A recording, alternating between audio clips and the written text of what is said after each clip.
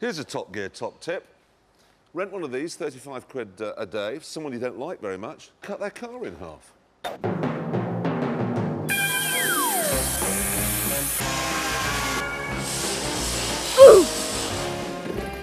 Eventually, the fires were put out, and by tea time, Richard's car was in half. There it is.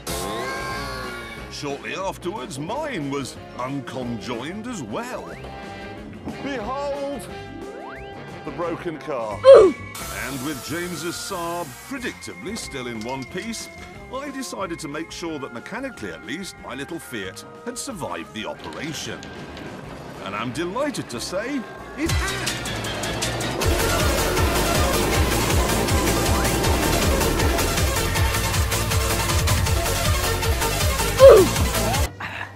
Here it is, my sports limo. Proof that style does not have to be slow. It is genius. This time, once and for all, I am going to win. I shall be victorious.